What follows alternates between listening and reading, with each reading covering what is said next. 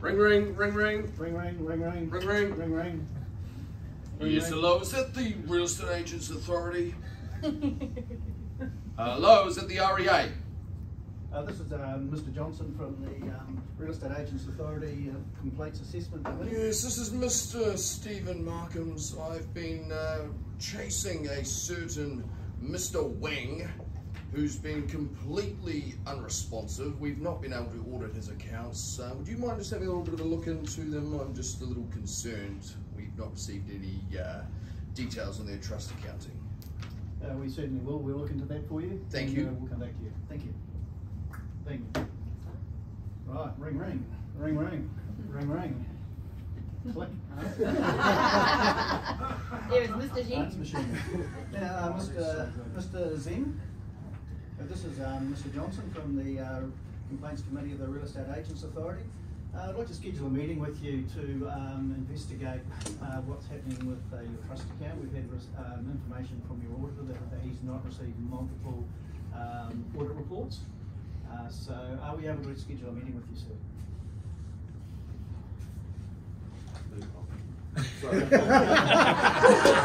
Now that is exactly what happens. Yep. We don't actually. We're on our NZREADT now. We don't actually get our audits done through them anymore. So. Okay. So, Mr. Zeng, are you aware that under the Real Estate Agents Acts and Audit Regulations that you're required to advise the REA of any changes to your audit and/or trust account details? Yeah, no. I'll get my accountant to send that information through to you guys. Okay, well, thank you, Mr. Zeng. We'll be investigating this a little bit further.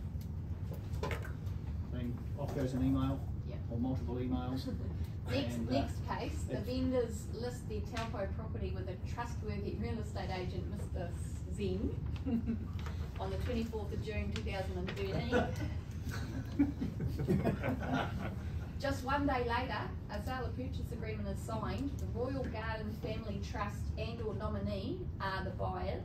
That's good business. Yeah. Fast turnaround. Here's Mr. Zeng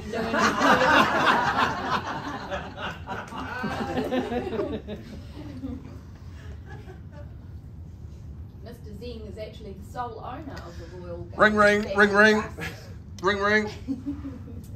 Real Estate Agents Authority. Yes, hello. We just we've got a little concern regarding a sale that we've recently recorded changing hands in Taupo.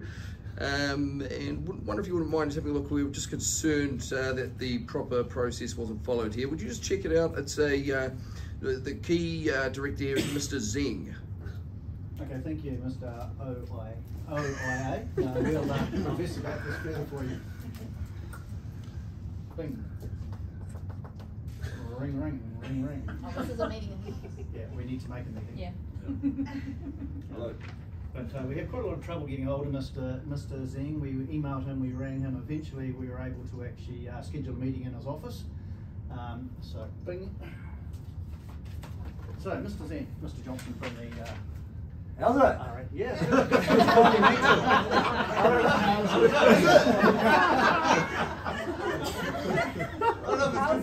Yeah, well, it may or may not be. We just had information that you may be involved in a purchase of a property at Kawakawa Road in Taupo.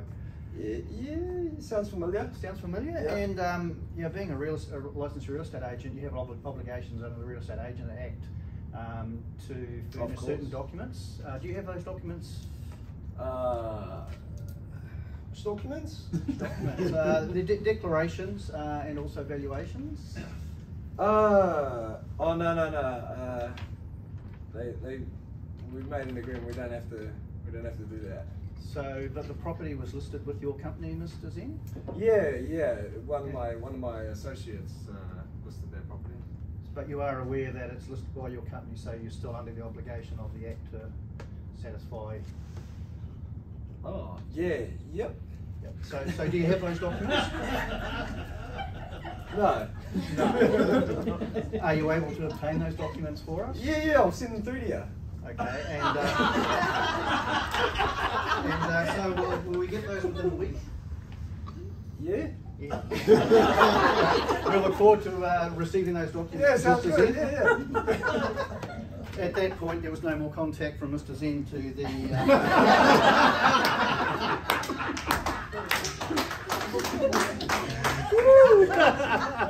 In both cases, the CRC then upgraded and took it to the disciplinary tribunal, which there were further investigations. And you can take over from there, Kathy. So, 15th of August 2018, Mr. Johnson visits the agency office again. Mr. Zeng is unavailable. A message was conveyed for Mr. Zeng to contact Mr. Johnson, but of course he never responded.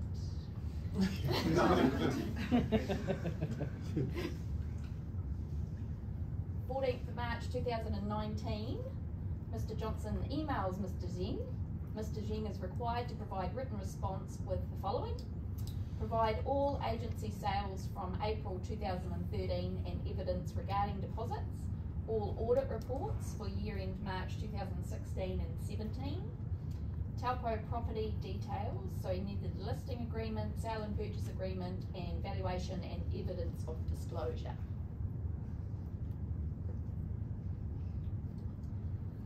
In April 2019, Mr. Zeng replies, re the audits, we use NZREADT since April 2015.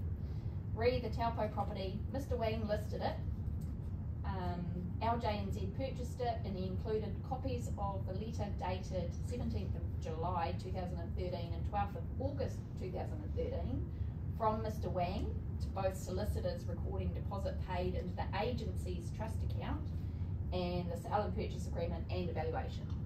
That was it. And the agency's trust account theoretically was closed at that point. And Mr. Zeng was still just happy, oblivious. Actual photos. I'm cool. 23rd of November 2019, a notice was sent to the agency and to Mr. Zeng. You'll have until the 4th of December to provide the following. Documentation for where all deposits have been paid since March 2015 and that trust account has been audited. Audit documents again. Records showing all deposits paid to the NZREADT since March 2013 and a full property file for the Taupo property.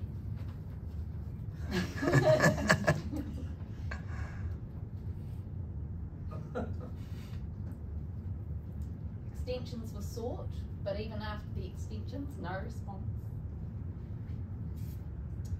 30th of January 2020, after a reminder, Mr. Zeng eventually replies, see attached documents.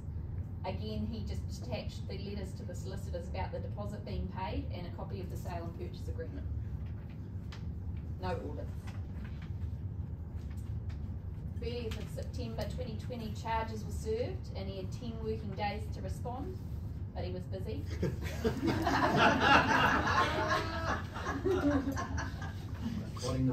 Yeah. Many attempts are made to contact Mr. Zeng over the 2020 year. There was no response. End of 2020, application was served on Mr. Zeng. He replies the same day, stuck overseas, not back till February 2021.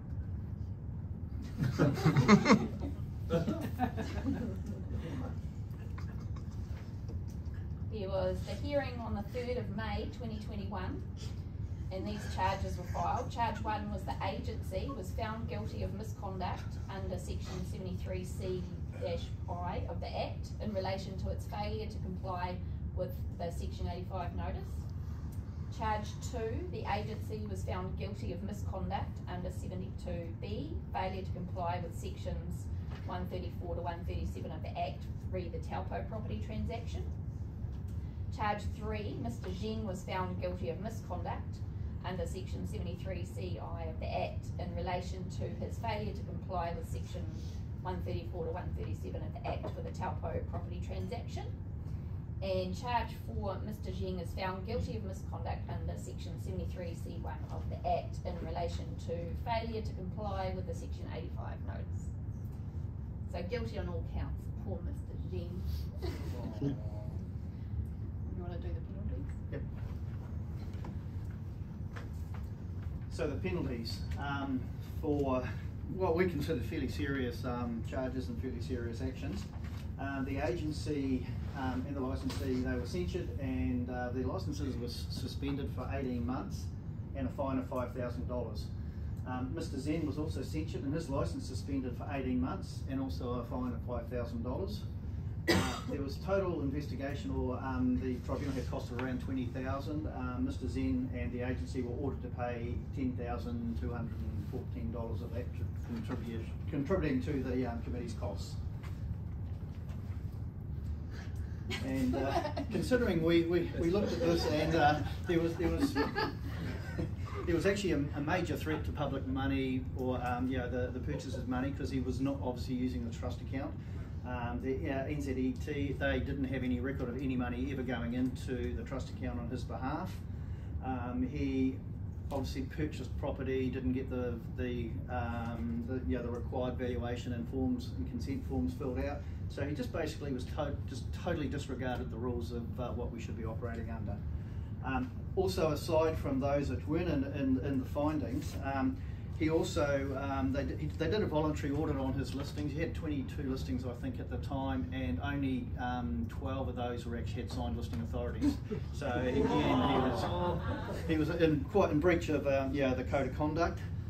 He was also displaying around 12 salespeople on the wall, of which there was only 2 registered with the or with the REA. So yeah, obviously just not operating as they should be in the real estate industry. And we look at those fines and censure and what do you have to do to lose your license? We don't really want these sort of people in the industry. And I think whenever occasionally we get a correspondence from the REA, we treat it with the utmost urgency. We want to get it sorted out, but obviously Mr. Zeng didn't have those those rules, and he has suspended his licence till 2024, but there's nothing to stop him re-entering the industry. And